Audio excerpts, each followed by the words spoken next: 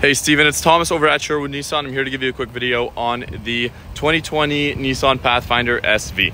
So starting at the back, you do have your parking sensors and a very nice looking design in general. You have your badging back here, 4-wheel drive SV. Then your lights. Here's the side of the vehicle.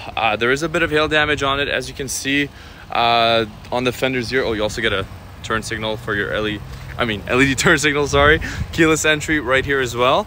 Your very nice 18-inch aluminum alloy rims look fantastic, but you do have a bit of hail damage as well on the fenders. I couldn't find any on the hood. I was looking for some, but there are definitely some on the fenders. Here's the hood, and I'll show you the other side. There are some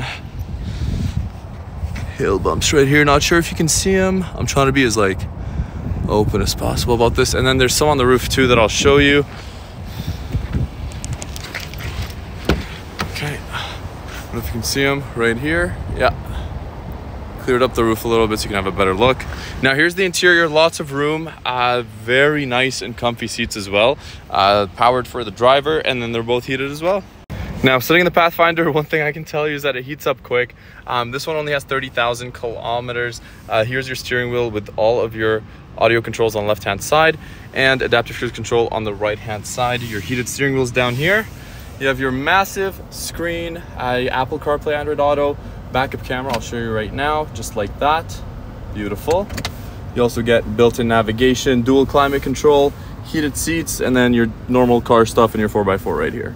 All right, looking at the back of the Pathfinder, as you can see, there's a ton of room. I have the seat pulled back all the way, and also the seat pulled back all the way. You can adjust this one forwards and backwards, obviously same with the driver's seat. You can see there's a ton of room, same for the other side. You get your own climate control for your passengers, and then you can either put in a cargo mode where it goes flat, just like this. Lift that up, goes flat, and then here's your third row. Pretty good leg room. Obviously not recommended for full-grown adults to sit here for a long time, but you still get quite a bit of leg room. And again, you can move this seat up to have more room for somebody back there.